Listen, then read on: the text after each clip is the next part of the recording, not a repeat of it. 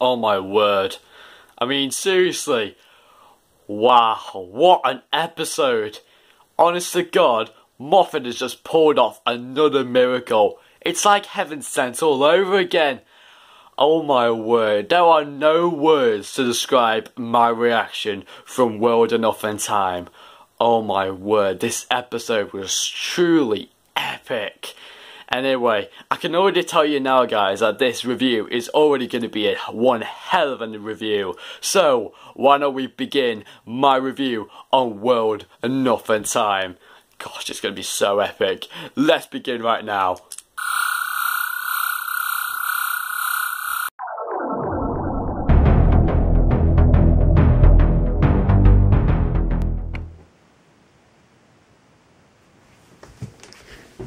Hi guys, and welcome back to another Doctor Who review. Now today I'm going to be reviewing my thoughts on episode 11 of Doctor Who Series 10 World Enough and Time, part 1 of the Series 10 finale. And judging by my expression just from rewatching it just a couple of moments ago, I'm still shocked and surprised from that amazing cliffhanger. Oh my words, I do not have any words to describe this week's episode apart from epic, awesome and just mind-blowing. Oh my word, this episode, oh my gosh, I generally have no idea what to make of this episode apart from that this was just one of the best episodes that I've seen for a while, and I think it's the brilliant build-up to an epic finale. I can't see the Doctor Falls going wrong at all. I can't see it going wrong unless Moffat really mucks it up. But Moffat has really impressed me this time. He's genuinely done it again. It's like heaven sent all over again. I mean, I prayed for a miracle that Moffat would not muck up this episode, but oh my word, that miracle came true.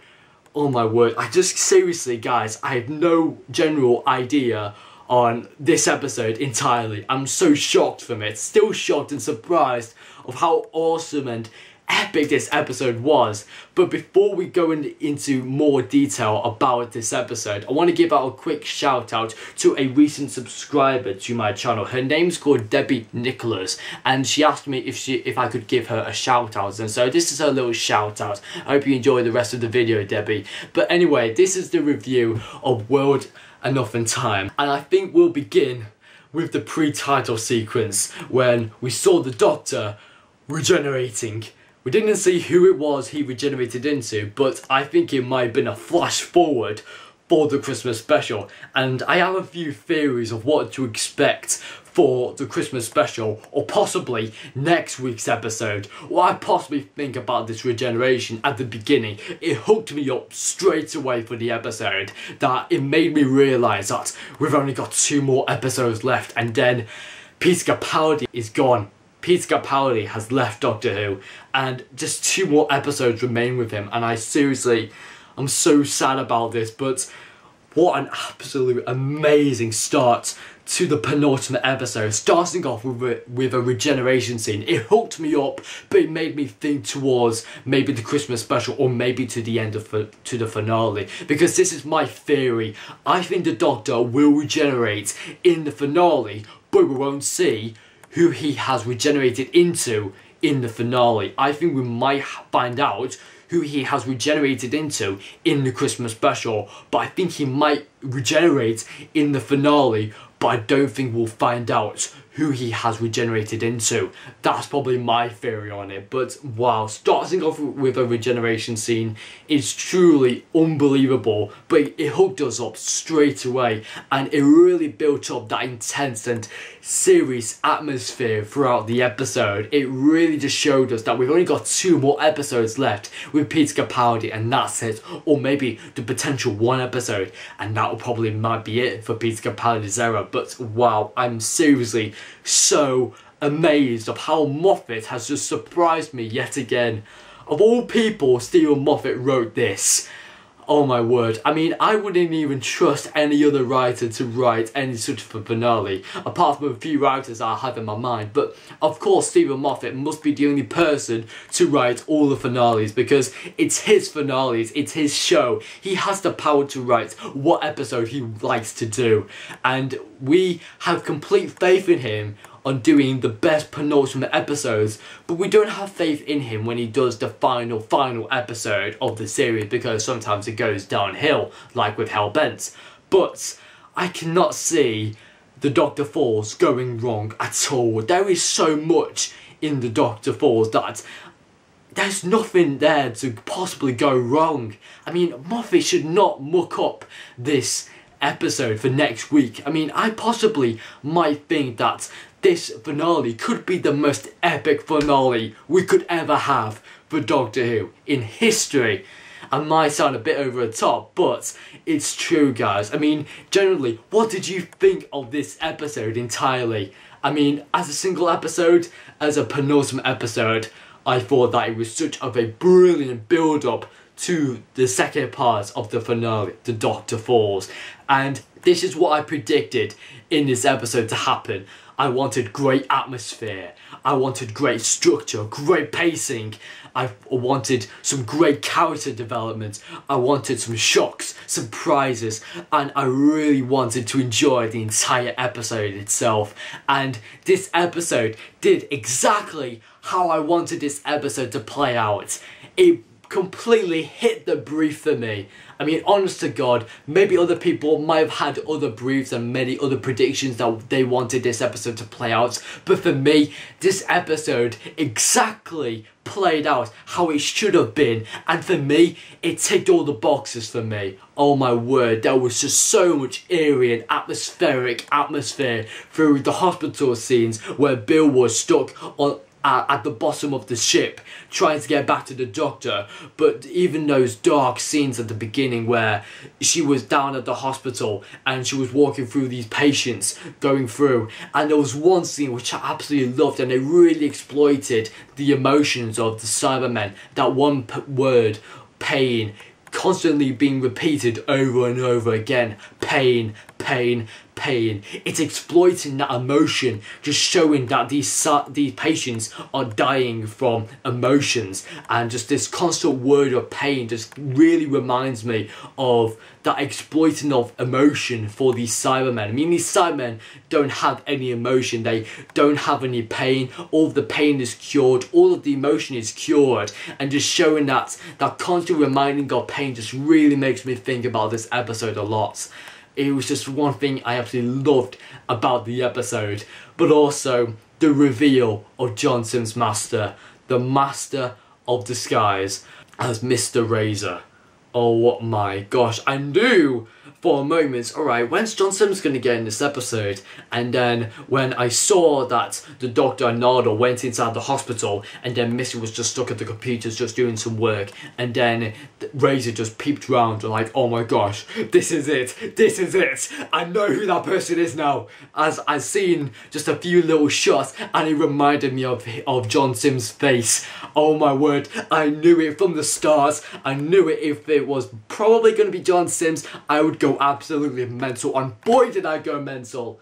Oh my word, I seriously just have no emotions. Did you see what I did there? I have no emotions to tell you guys how I felt at the end of this episode. I felt heartbroken, I felt shocked, surprised. Even these words can't describe any much more about that epic cliffhanger at the end. John Sims, Missy, and then that Mondasian Simon at the end, which we all knew in the end was Bill. Spoiler alert if you have not seen it. But also, you should not even be watching this anyway if I'm just telling you the spoilers and stuff like that. But surely enough, if you're watching this right now, you should have watched Doctor Who by now. So it's probably your fault by watching this review, don't blame me. But I have to say that Bill, as a Mondasian Simon, going through the processes of how she got shot, which was heartbreaking enough.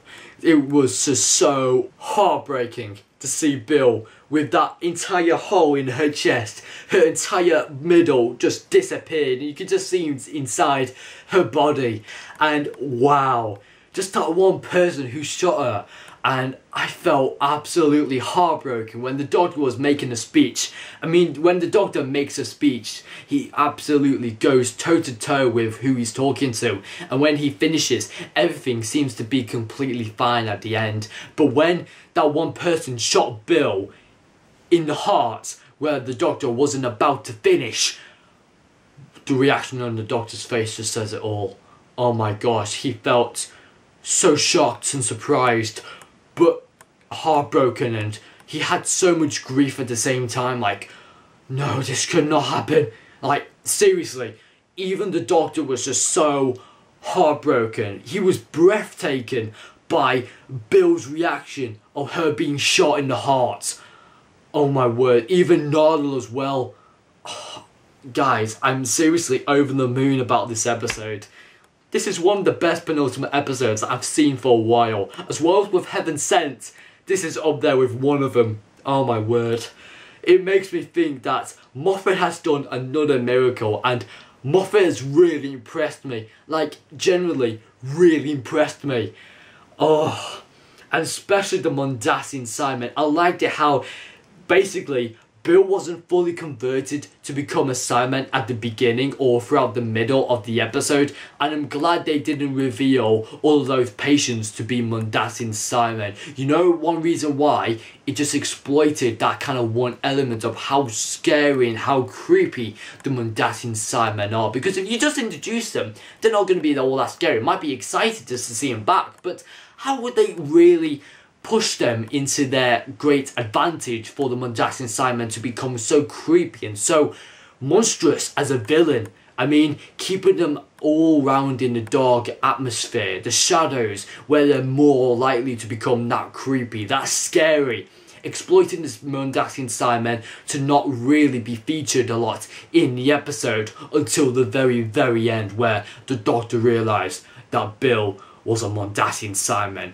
And I think at the end, when the Doctor realised that who he was, he realised he was too late. He could not do anything to Bill, even when she was fully converted. The conversion is permanent, so I do hope that maybe Bill will not return for next week's episode, because I think in a Q&A which Steven Moffat and Pearl Mackie appeared in, they revealed that Pearl Mackie has left Doctor Who and she will not be appearing in the Doctor Falls. Well, I might be wrong. She may appear for a little teaser. However, I think now Moffat has confirmed that Pearl Mackie has left Doctor Who.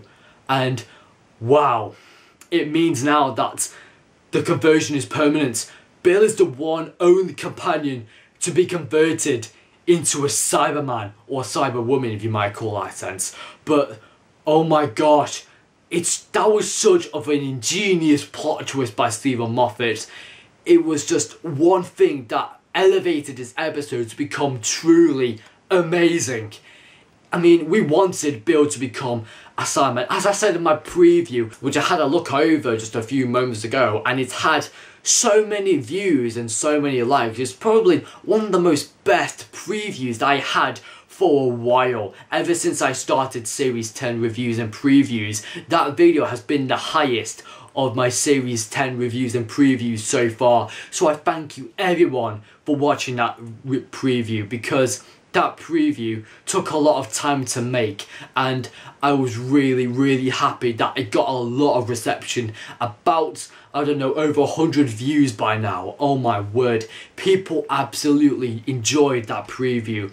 And just discussing my thoughts on possibly that Bill could possibly turn into a Cyberman. Was I right? Oh my word. Just that fact that Bill is now a Mondasian Simon. Moffat cannot reverse the process. As Mr. Razor said in the episode, conversion is permanent. So therefore, Moffat cannot reverse the process on Bill. So that's it, guys. Pearl Mackie has left Doctor Who, and she has left as a Mondasian Cyberman. But I'm not too sure if she's going to appear in next week's episode, but we will hopefully save that for the preview. But oh my word, that plot twist of Bill becoming a Mondasian Simon was just so ingenious, and it really made us so heartbroken that Bill has fully been converted to become a Cyberman. And the Doctor has been too late. Bill waited so many years for the Doctor. The Doctor said, wait for me, all the time. And even I love the idea of how one side of the ship, time was going very, very, very slow. In Bill's sense, she waited for the Doctor for many, many years, or probably many decades. And then the Doctor, at the other side of the ship, time was going very, very, almost as usual, going at every single second. But I don't know how long, if 1 second goes by every second in the Doctor's, where the Doctor was at the top of the ship, and then Bill was at the bottom. I'm not too sure how 1 second might play out for Bill's timeline. I mean, the time span would have taken like many moments or months, and I really liked how Mr. Razor and also Bill kind of talked about how the TV was just frozen, but it was live. So I really liked how the TV showed what was happening, but when you look at it, it's not moving at all whatsoever, because where Bill is, time is moving very, very slowly, but where the Doctor is, time is moving very, very, very fast. So for the Doctor to say time is going as almost as usual, but for Bill, it's going very, very, very slow. So you can honestly see that for every single second or many, many months, there's still changes every single time. So every single time where Bill sees a new still, every many months go by. So I really love the idea, and it's a true fact. Whenever you're close to the source of gravity, it always slows down time. And I really, really like the idea of playing with true facts. I mean, it is true, it's logical. Gravity cannot lie at all, it's a true fact. So I'm really glad how Moffat really added that in there. One side of the ship, time is moving very, very, very slowly. And then on the other side, the top side, time is moving very, very, very fast. So I really love the idea. And Bill was trying to escape from where she was up to see if she could find the Doctor. But since Bill was shot in the heart and she was given a new chest unit, that made Bill think that Bill's probably got a new heart, so she probably could go up now. She could go back and find the Doctor. But no, once she steps outside, her heart will start working. And when her heart starts working, that's when the full conversion is necessary. And I'm really glad how they really took the step-by-step guide on this conversion of the Cybermen. And I really loved this as a whole. I mean, as a whole of conversion from human to Cybermen, I think it's the best cyber conversion scenes that we've had for a long time. I mean, the Age of Steel was a really good conversion kind of episode to show how the Cybermen are made for the modern series, but I'm really glad how this episode shows you the step-by-step guide on how conversion really takes place in this episode. And even for the earliest versions of the Cybermen, the Mondasian Cybermen. So, is Bill the first ever Mondasian Cyberman? Possibly. Or isn't that a reference probably to Spare Parts? I'm mentioning about Spare Parts, I actually did buy it, I actually downloaded it, because a couple of days ago, there was an offer for Spare Parts on Big Finish, and they were going for £1, and so I decided to get Big Finish, and to download it, and so I might have a listen to it later, and possibly I might do a review on it, you never know. But anyway, I'm really happy that I got Spare Parts just yesterday, because the offer was going on for about £1, so I'm really, really happy that it only went for £1, because otherwise, if I tried to look it on Amazon, it would be like £100 or something like that. So I'm really glad I got Spare Parts. But do I think it kind of mixes up with Genesis of the Cybermen? I mean, when the Johnson's Master said it's the Genesis of the Cybermen, I'm not too sure, maybe that will muddle up to Spare Parts. I'm not too sure. Many people might have many agreements about Spare Parts and how it's the Genesis of the Cybermen, and how come have Stephen Moffat added that in there for this episode. I mean, Genesis of the Cybermen, I thought would be Spare Parts for many people's opinions, but I don't mind it at all. I think it's just perfect to have it like that, because although you might think that Genesis of the Cybermen should be only for Spare Parts, for me, I don't mind at all. I think adding the Genesis of the Cybermen was a neat touch and relating to Big Finish. I really, really like that. And one thing that really struck me as odd when Missy was talking to Mr. Razor, or should I say John Sims Master by now? I mean, I should just call him John Sims Master because he is John Sims Master. Even from the moment when I spotted him creeping up behind Missy, I realised, like, oh my gosh, like John Sims, that's flipping John Sims. Oh my gosh, I'm gonna have a jaw-breaking moment in a minute. And like, oh my word, when he revealed himself, oh my word, the Master of Disguise is just a brilliant, brilliant way of disguising himself as the Master. The Master of Disguise just blends in so well for John Sims Master. I mean, the Master of Disguise is such a brilliant, brilliant thing to add to John Sims Master. And just disguising him throughout the entire episode, it made fans wonder, when's John Sims going to get in this episode? And then the reveal had happened. Oh my god. That was one of the best reveals, or one of the best Master reveals that I've seen for ages and ages and ages. You know, like with Roger Delgado, where basically there was like two Roger Delgados and then one was a phony and then one was the real one. I really liked how Roger Delgado did that throughout the 1970s, but I'm really glad how John Sims Master had put up a disguised themselves as Mr. Razor. The ship was absolutely amazing, but it managed to fit an entire civilization inside the giant ship. So it's like the TARDIS, but just bigger on the inside, where it's actually just bigger on the outside as well. So you can get my point really, but I really liked how the ship was big, but the inside was even bigger.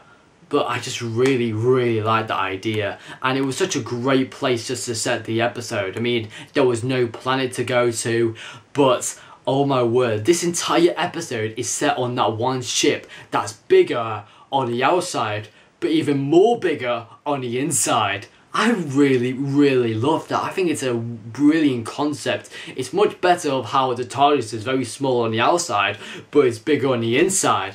And I really liked how it's a new adaptation of that kind of ability of how the TARDIS is bigger on the inside than the outside, and now this ship is much bigger on the inside than it's bigger on the outside as well. So I really, really like that idea. But when John Sims and Bill were having their discussions, I really liked their discussions because it's made us wonder about the entire of where they are, because they couldn't go outside because Bill's heart would stop working. And I really, really liked how their discussion was just so neat. They really got along with each other so well. And Mr. Razor, or should I say John Sims Master, his character felt very, very creepy, very mysterious, very funny and very sweet at times, because he was so kind to Bill, of giving her tea and stuff like that to help with the pain. And basically, Mr. Razor felt as a friend to Bill, and Bill felt like Mr. Razor was a very loyal person to her. So I really liked them both, and I really liked when Bill was about to sneak into the conversion theatre, Mr. Razor completely turned against Bill and felt it was necessary for Bill to be fully converted to become a Cyberman. And I really loved Mr. Razor and Bill's conversations. I thought their conversation was so intriguing and very interesting as well. But also at the time, when Bill realised that her heart would stop working, Mr. Razor was like, we need to be strong. You need to be strong. We cannot go up to the surface. We cannot leave the hospital unless we are strong. And so he's very much that one person who has so much knowledge about this place, and he kind of motivates Bill in some way to get stronger and better, to be much fitter and much stronger, and then she'll be ready to go up again and leave the hospital. And then I liked how Mr. Razor basically drawed her to the conversion theatre, and we never actually saw Bill being fully converted. Like, everything about all of her suit was being connected up. We didn't see much of that because I think it would have been more horror for many of the children, but it would have been so brilliant if we actually saw that. Really, that would have made the episode a whole lot better if we actually saw the full conversion of Bill becoming a Cyberman. Oh my word. Again, this episode just truly excited me a lot, and even to the point where I didn't even watch this when I was live for the first time. I was basically working so late, and I never had the time to watch Doctor Who. And usually on occasions when I'm so working on a Saturday, I never get the chance to watch Doctor Who live, ever, on two occasions. But, oh my word, just seeing it again and again. The more I watch this episode, the more I love it. It's just as simple as that. Moffat has just really surprised me. He's pulled off another miracle. I don't know how he does this. Is it like he always succeeds with penultimate episodes, and then when it comes to the finale, he always mucks up at the end? But I seriously do not hope that he mucks up the Doctor Falls next week's episode, because this episode already has just built up so much, and especially that cliffhanger as well. Oh my word, that cliffhanger was just so something else. Although the John Sims Master reveal was so amazing, I really liked how Missy didn't know the Master at all when John Sims Master knew Missy. And I thought it should have been the other way round, because if Missy truly is the Master, then surely she knows John Sims, and John Sims shouldn't know Missy. Unless John Sims has always been the Master and Missy has never been the Master. That's probably my theory, because it makes sense that Missy doesn't know John Sims. Missy has never seen John Sims Master at all, but John Sims Master knows Missy. So that makes me wonder, is Missy the Master, or is she a cop-out? Is she a fake Master? Has John Sims Master been the Master all the time? So it made sense at the time when I thought about it. John Sims Master should not have known Missy as her future incarnation as the Master, but Missy should have known that John Sims Master as the Master. But it made us wonder that, is Missy truly the Master, or has she never been the Master at all? Oh my word, that's making my theory grow deeper and deeper and deeper. Is Missy the Master? Could she be the Rani? Not too sure. Could she have never been the Master at all? Maybe she was saying in Series 8 that I could be the Master, but maybe she isn't. Maybe this entire thing about Missy being the Master is all just a cop-out. Maybe John Sims has always been the Master, and there's never been a future incarnation of the Master after John Sims. So, oh my gosh, that theory is growing much deeper and really becoming really intriguing now. The more I'm talking about it, the more it becomes true. I don't think Missy is the Master at all, and I think John Sims Master has always been the Master from the get-go. I think he's always been the Master. I don't think John Sims Master has ever regenerated at all, because it truly makes sense. Mr. Razor, as John Sims, knew Missy, but Missy didn't know John Sims Master. So it made me wonder again, Missy's not the Master, and John Sims Master is truly the Master, and he's never regenerated. So, oh my words, just talking about it more just really intrigues me a lot. But again, this episode truly created so much atmosphere. I mean, the hospital was so eerie, so atmospheric, very dark. Reminded me of The Empty Child, and even reminded me a bit of Blink. I was creeped out by the hospital. It was so atmospheric, really eerie and very dark. And as from the beginning, you saw the beautiful CGI work of the black hole and the spaceship. Oh my word, it's much better CGI than a flying pyramid in the Lie of the Land. Oh my word, that black hole, the CGI work was just truly unbelievable. Everything was so perfect in this episode. There was great atmosphere, great structure, great pacing. This episode went extremely fast. Honestly, I mean, I did not get bored of this episode whatsoever. This episode had me on the edge of my seat, waiting for a massive moment to happen. And wow, there were many spoilers, many shocks, and wow, I was heartbroken when Bill got shot. And I was even more heartbroken when Bill, as the Mondasian Cyberman, said, "I waited for you." And the one thing I absolutely loved about Bill as the Mondasian Cyberman, the Mondasian Cyberman sound very, very similar to the Mondasian Cybermen in the 10th planet. The voice, the sound, it sounded very, very familiar. It felt so similar, it felt almost identical to the real voice of the 10th planet Mondasian Cybermen. Oh my word, the voices were just so incredible and it made me freak out a lot. Oh my word, that cliffhanger again really surprised me. And I think the Doctor was even more surprised when he saw John Simm's master and Missy side by side with the Mondasian Cyberman. And Bill, when even at the slight little moment at the end where we saw Bill's eye and she was crying, and then we saw that little tear coming down from the Mondasian Cyberman. Oh my word, what an impact that has on Doctor Who fans. That has to be one of the best cliffhangers that we've had for such a long time. I mean, I'm serious. How much have you enjoyed this episode? And it's not going to be such of a prize, guys, because I'm rating this episode a 10 out of 10. The first ever 10 out of 10 rating for Series 10. This episode played out exactly how I wanted this episode to play out. Everything was so perfect. Nodal was executed really well.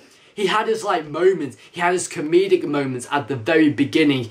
The whole story at the beginning felt very light-hearted, but then when all of the scenes kept happening down at the bottom of the ship in the hospital ward, things became really dark and really deep and very serious. It meant that the entire episode was truly motivated to go in this direction. And I think Rachel Talalay, I think I'm pronouncing her name right, she did an absolutely fantastic job on directing this episode. And I have to especially say thank you, Moffat. Thank you so much for making this episode one of the best episodes that I've had for such a long time, Moffat.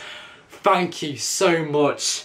I'm honestly praying to Moffat, which I don't usually do that, but in cases like this could be his final epic finale, and it's looking that way, guys. I'm serious. This episode was truly unbelievable. Nada was executed really well.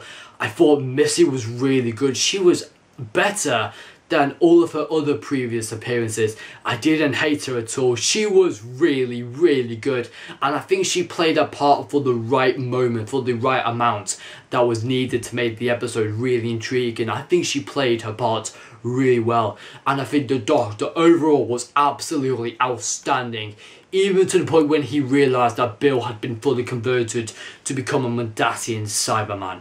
And I'm not too sure if I'm sure that the conversion is fully permanent. The Doctor cannot reverse it. For once, time is the Time Lord's enemy, and for once, the Doctor was too late. He was too late to save Bill. Bill waited and waited and waited for so many years, and time just ran out for the Doctor, and he could not save Bill, and he was too late to save Bill, and the conversion had just already started, and the conversion is permanent. There is no way to reverse the process to bring Bill back as a normal human being. Everything from the beginning, the regeneration scene in the beginning, foreshadowing the Christmas special, or possibly the finale. Possibly the Doctor might regenerate in the finale, but we may not find out who he has regenerated into until the Christmas special. That's going to leave us waiting on the edge of our seats till the Christmas special. Oh my word. And I thought that the characters in this was just executed so well.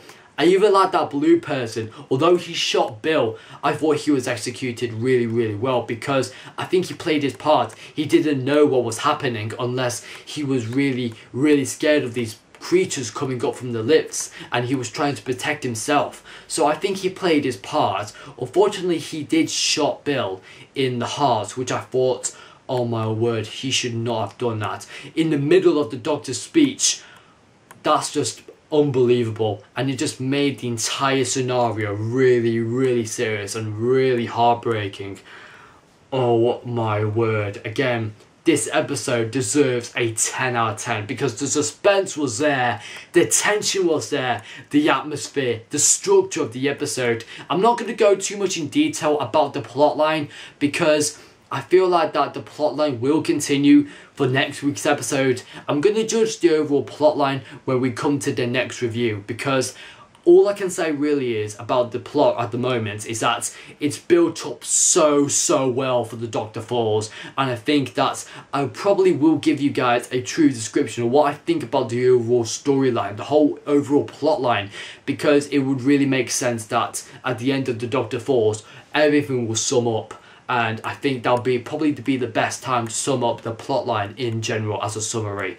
So for now, I have to say that this episode truly gets an epic 10 out of 10 rating for me. The best episode from Series 10 so far, beating The Empress of Mars by a mile. And wow, Empress of Mars is still up there as one of my favourites, but World Enough and Time has truly succeeded my expectations for this episode. Everything played out exactly how I wanted this episode to play out. This episode, in my word, was perfect. Absolutely perfect. I cannot fault this episode whatsoever. Honestly, this episode was just truly unbelievable. And I thought for Bill's last appearance, I thought she was absolutely tremendous. I think all of the characters were executed well. I thought that the atmosphere again was truly spot on. The structure was amazing, and I thought the pacing wasn't boring at all. The pacing was absolutely spot on as well. There was so much pace, it felt so fast that we were almost at the edge of our seats. I was not bored for a single moment. Every single scene had a meaning to it, and I absolutely loved every single scene, especially when Bill just got shot. The Doctor was talking to Bill all about the Doctor and Missy's relationship, saying how Missy can be good and that the Doctor wants Missy to be good, and that Bill doesn't really know that if Missy can be good, or whether she doesn't really trust Missy at all, or whether she can trust Missy with her life. And so I was glad that how Bill was really cautious of Missy, because Missy is very unpredictable. She is so unpredictable, and just like the Master, both of them, Missy and Johnson's Master, they're so unpredictable. And with Johnson's Master inflicting Bill with so much words of wisdom, and I really liked how Johnson's Master can really make people go so insane, because that's what the Master does best. He gets inside people's heads and it makes them go so insane, and that's what the Master does best. He gets inside their heads and it makes them truly believe what he says is true, and that's what the Master does, honestly. So I have to say that John Sims, or should I say Mr. Razor, was truly unbelievable as well.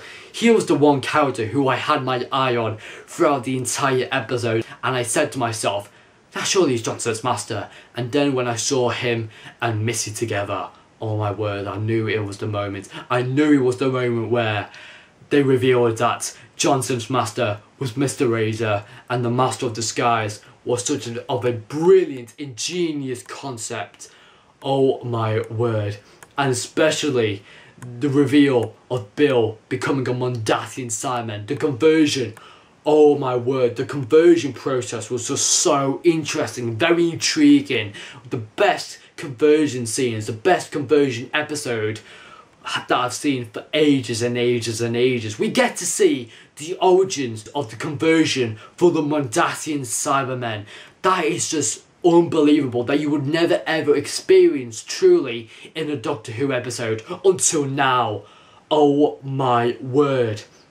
Again, this episode was truly spectacular, epic, absolutely mind-blowing. My breath has just been taken away by the excruciating awesomeness by this episode, and the cliffhanger was a defo statement showing us how awesome and how epic this episode was entirely.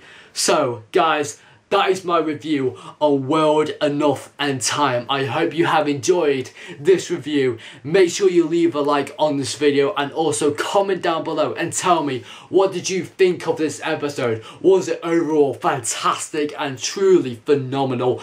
I certainly did. I mean, if you don't give this episode a 10 out of 10, then what is wrong with you? Honestly, this episode was perfect for me. Maybe not perfect for you, but perfect for me. Everything played out exactly how I wanted this episode to play out like.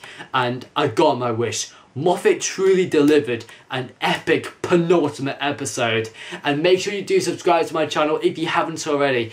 Thank you very much guys for watching for this review, and I will see you guys next time for my preview for the Doctor Falls. And let's just hope that Moffat does not muck up the final episode of this truly epic finale. I mean, I cannot see the finale going wrong here from now. I truly expect big things for the finale. I mean, there's more Cybermen, Johnson's Master and Missy, the Doctor, Nardole, but no Bill. Possibly, Pearl Mackie has already left the show, and I think there might not be a small little scene with Bill, or there might be with probably the Hermondacian Simon element being still in the episode. So maybe that might be what happens within the Doctor Falls. But I'm expecting big things for the Doctor Falls. But I'm hoping that you will stick around for my preview for the Doctor Falls, and I pray to God, I pray for another miracle that Steven Moffat do not muck up this episode, because you've done a successful episode already. You've got this amazing build-up of an episode. Please do not ruin this episode, The Doctor Falls, next week. I'm expecting big things for you, Moffat, and I'm really just excited for next week's episode. But what a penultimate episode that we've just had, guys. A 10 out of 10 rating this episode gives for me. I could go seriously on and on and on and on and on about how awesome this episode was. I could go all day. But seriously, I think we need to end the video right here, because I think I need to get myself ready for my short little listen to Spare Parts, because I have downloaded it, but I've not had the chance to listen to it. So maybe I could possibly do a little review on Spare Parts. So maybe you can always look out for that little review as well. So maybe that could be a possibility during the week. So hopefully you'll stick around for that. But anyway guys, let's conclude this review by saying that this episode, truly a 10 out of 10 rating, epic penultimate episode. And I'll see you guys next time for my preview for the Doctor Falls. Thank you very much guys for watching, and I'll see you guys next time. Bye for now.